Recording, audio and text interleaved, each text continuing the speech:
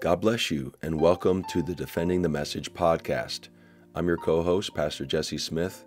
Our other co-host, Brother Amen, is not available for recording today as he has had a change in his working schedule, so I'll be hosting this podcast solo.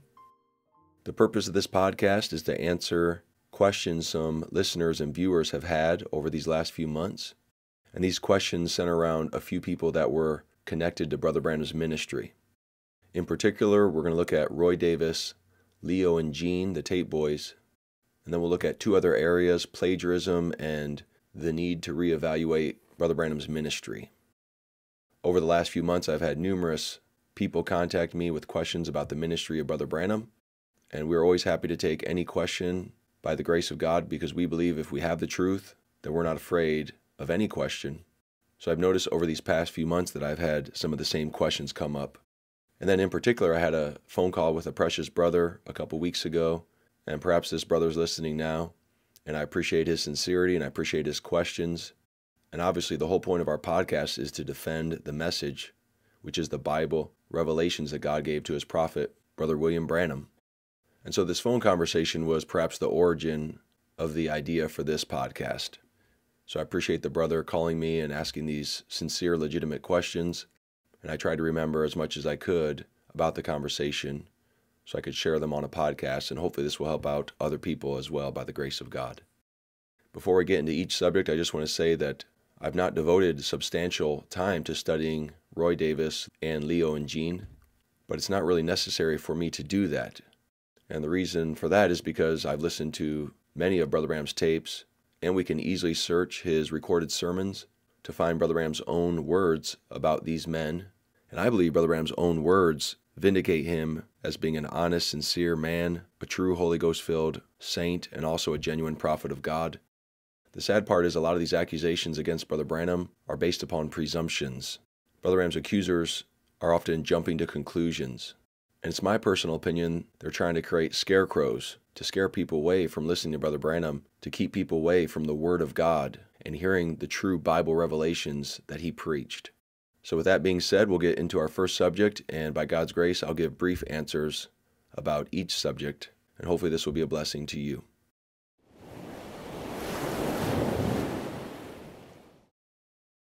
The first subject is Roy Davis. Now it's clear from listening to Brother Branham's tapes that Roy Davis ordained him as a minister. Some of the recent accusations against Roy Davis have been that he was a leader in the KKK, married 3 times, had multiple arrests, imprisonments, many money laundering schemes, and many more evil accusations against him.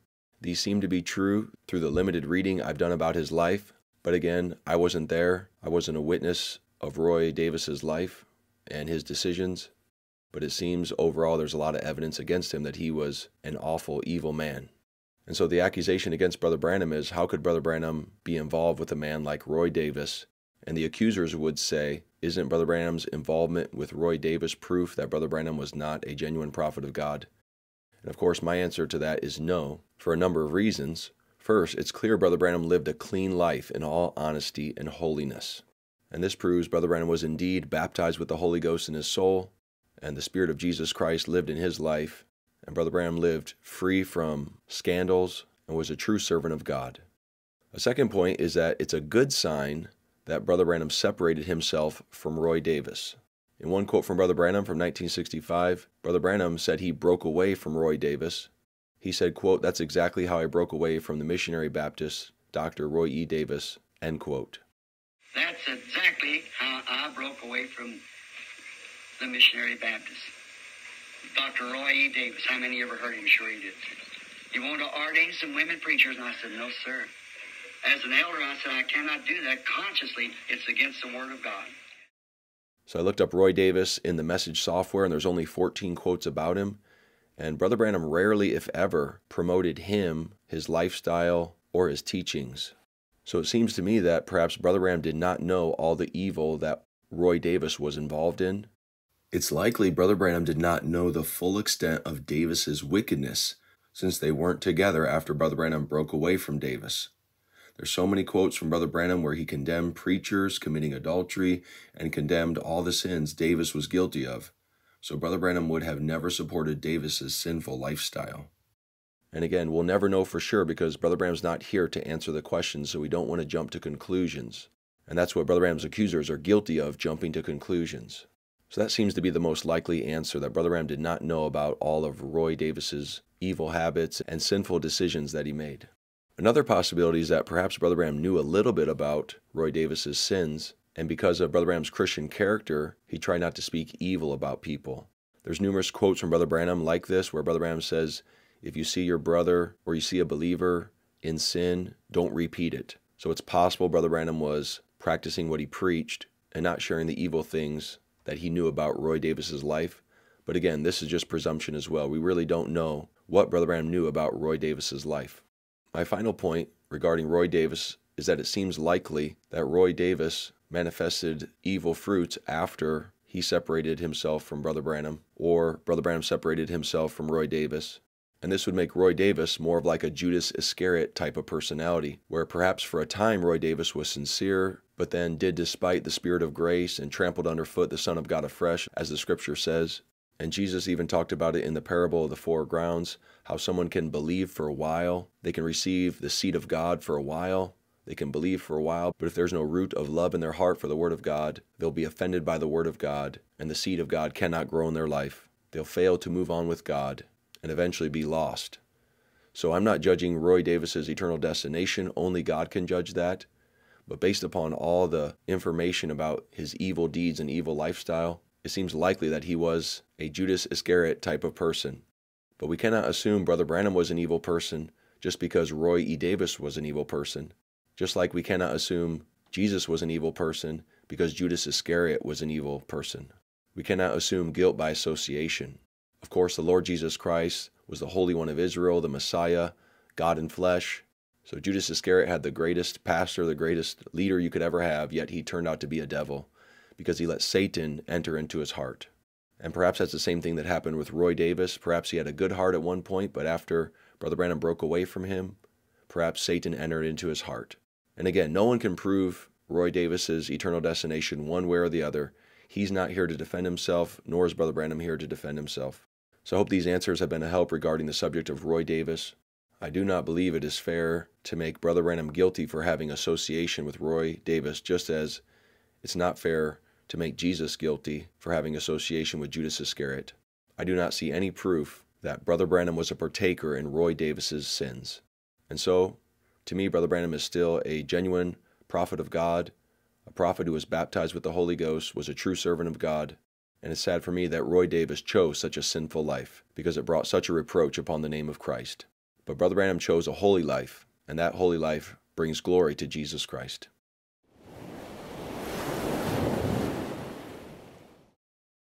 Next, we'll look at the subject of Leo and Jean. These were the 2 tape boys that joined Brother Branham's ministry and often traveled with Brother Branham in order to record his sermons. So the current accusation is that Leo and Jean were extremely wicked and abusive men. Now the evidence I've seen on that seems to be true, that these men were guilty of abuse on top of other wicked sins as well. Accusers of Brother Branham are saying because Leo and Jean were wicked men, Brother Branham must have been a wicked man as well. So again, just like the Roy Davis subject, people are making Brother Branham guilty based upon his association with Leo and Jean. So my answer to this was very similar to Roy Davis. It seems Leo and Jean lived at least a clean life while Brother Branham was alive. We don't hear anything on tape where Brother Branham spoke evil about them, and Brother Branham did not separate himself from them like he did Roy Davis. So from the evidence that's on the tape, Brother Branham was supportive of Leo and Jean and what they were doing, making tape recordings and then also setting up a park in Prescott, Arizona. And Brother Branham said positive things about them, that they were trying to lead the people to serve Jesus Christ. And this is all the proof that we have on tape from Brother Branham's life, and it seems to say that Leo and Jean were living clean while Brother Branham was alive. After Brother Branham's death, though, it seems Leo and Jean became wicked, sinful, and abusive men, and a lot of accusations are coming out about them. Of course, this is heartbreaking. All of our hearts go out to anyone who's been abused in any shape or matter. Any genuine Christian does not support any type of abuse. Brother Branham never supported abuse. I've never supported abuse. And no genuine Christian minister I've ever known in the message or outside of the message has ever supported abuse. So based upon the evidence on Brother Branham's tapes, it seems like Leo and Jean lived clean while Brother Branham was alive, but after Brother Branham passed away, it seems Leo and Jean let Satan enter into their hearts, perhaps like Roy Davis did. Therefore, Leo and Jean would fall in the same category as Roy Davis. They heard the seed word of God that Brother Branham was preaching from the word of God, and they believed it for a while, but after a while they were offended, and they did despite the Spirit of grace and trodden underfoot the Son of God afresh. If God did not show Brother Branham the future regarding Roy Davis and Leo and Jean, how could Brother Branham know? We can't make Brother Branham guilty of not knowing the future if God didn't show him the future. Brother Branham only supported holy living. Brother Branham would never support abuse, domestic violence, or any other sin. So my conclusion is that we cannot make Brother Branham guilty by association. We cannot say Brother Branham was an evil man because some of his followers turned out to be evil men. Because if we do that, again, we have to make Jesus evil because of what Judas Iscariot turned out to be. But of course, Jesus Christ was holy, without sin, the Son of God, God manifest in the flesh. And so we do not make Jesus guilty by association with Judas Iscariot. The same is true, we do not make Brother Branham guilty for being associated with people who eventually chose to sin. And again, I think the apparent wicked lives of Roy Davis and Leo and Jean are an absolute disgrace. It's heartbreaking, it's wicked, it's abominable, but that does not mean Brother Branham agreed with their decisions. And there's no evidence on tape that shows Brother Branham agreed with any of their sinful decisions, because Brother Branham would condemn any of those sinful decisions, just as the Bible condemns those wicked decisions. So I hope this brief answer is a help to those who have questions about Leo and Jean. And of course, you can contact me with any questions or concerns regarding Roy E. Davis and Leo and Jean.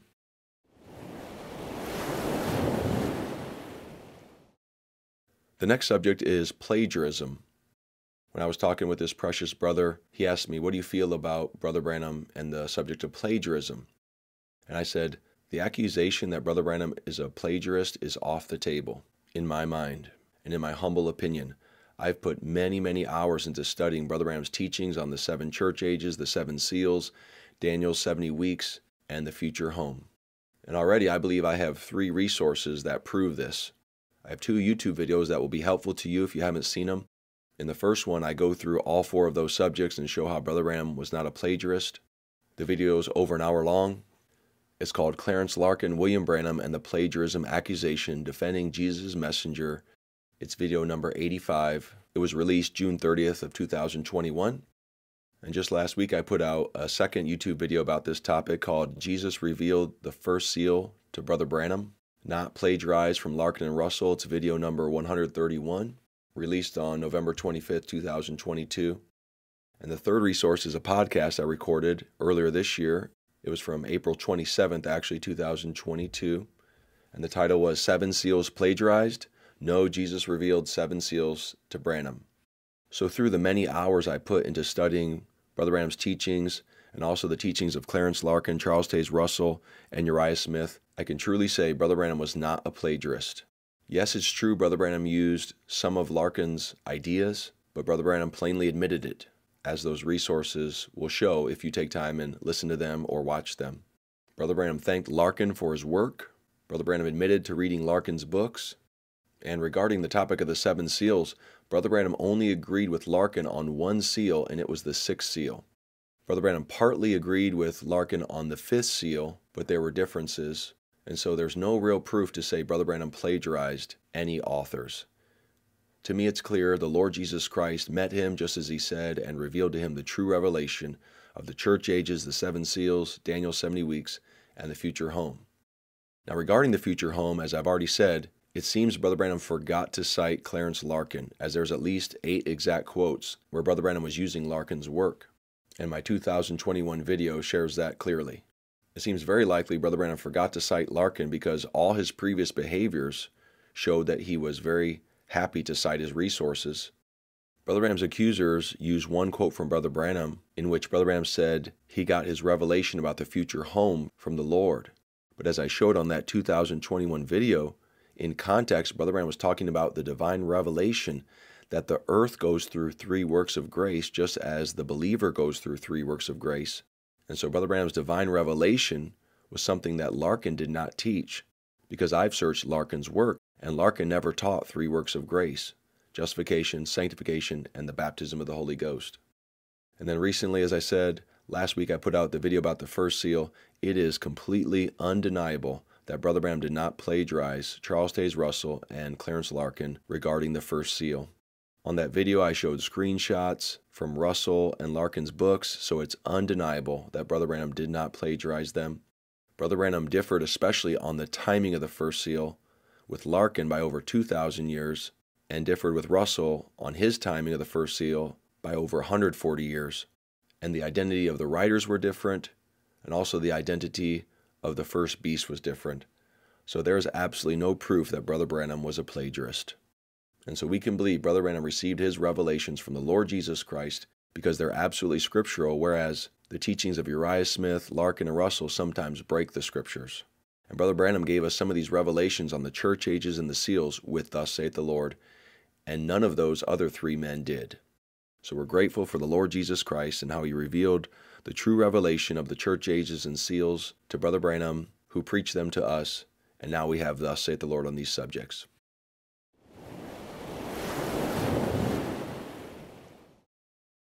Lastly, I was asked by a precious brother if I would reevaluate Brother Branham's role or ministry. Now, for myself, I do not feel like I need to reevaluate Brother Branham's position or role in the body of Christ.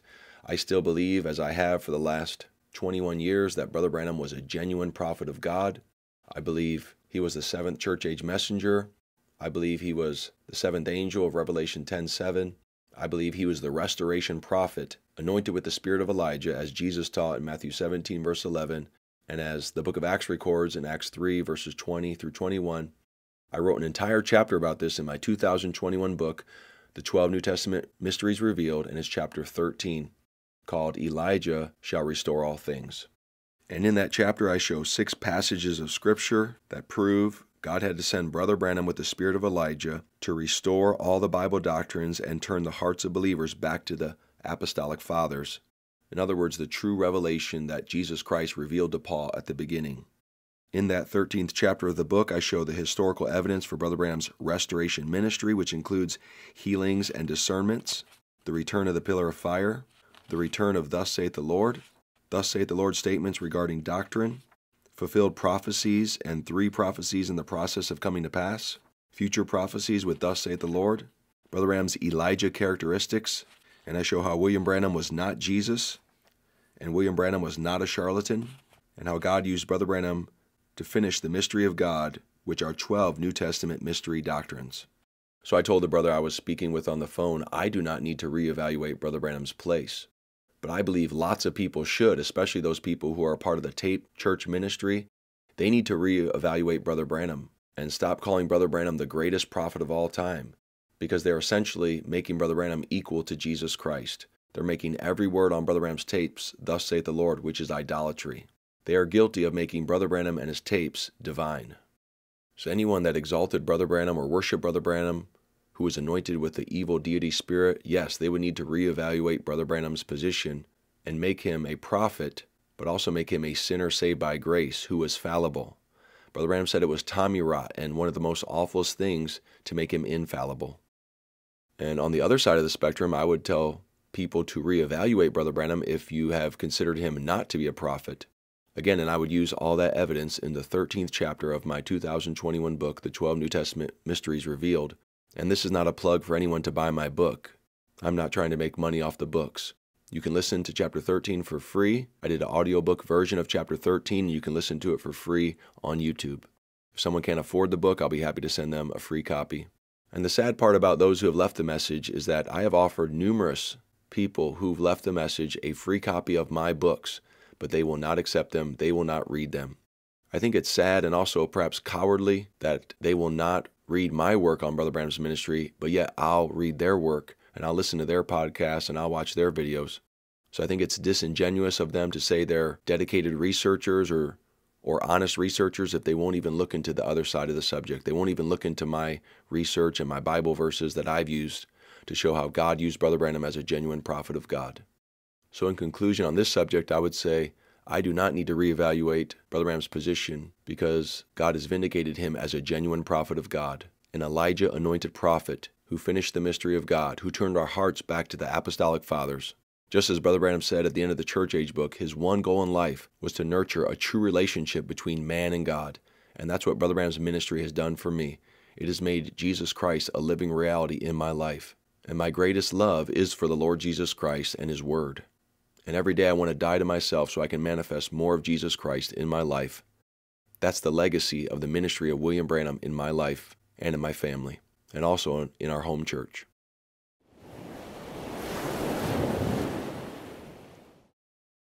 Well, friends, we've come to the end of this podcast. I hope this was a blessing. I just wanted to put out a short podcast with brief answers about the subjects of Roy Davis, Leo and Jean, plagiarism, and re-evaluating Brother Branham. I'm certainly happy to accept questions and comments and feedback, whether positive or negative. The Bible says iron sharpens iron, so questions are only going to make us more certain of the truth of God's Word. Now, of course, my time is limited, so if you share a question with me, it may take months for me to address that question. But we know God makes everything beautiful in His own time. So if we can just be patient and wait upon the Lord, the Bible says the Lord will renew our strength. And that's what I've seen in my life. I've been following the end-time Bible message of Brother Branham for 21 years. And of course, I'm human. I have questions like everybody else. But as I wait on the Lord, He renews my strength. He always points me back to the Scriptures. He helps me to avoid false assumptions. And just as Jesus promised, He adds all things unto me and unto all those who follow Him, who seek Him first, His kingdom and His righteousness. So may the Lord Jesus Christ bless you. Thank you for listening to this and downloading this. I hope it's been a help to you. And may God anoint you to defend the message. Good afternoon, friends. Very happy to be here this afternoon and again in defense of the gospel of Jesus Christ. To bring the good tidings, the good news that Jesus raised from the dead, living among men today, His church. The same Jesus that was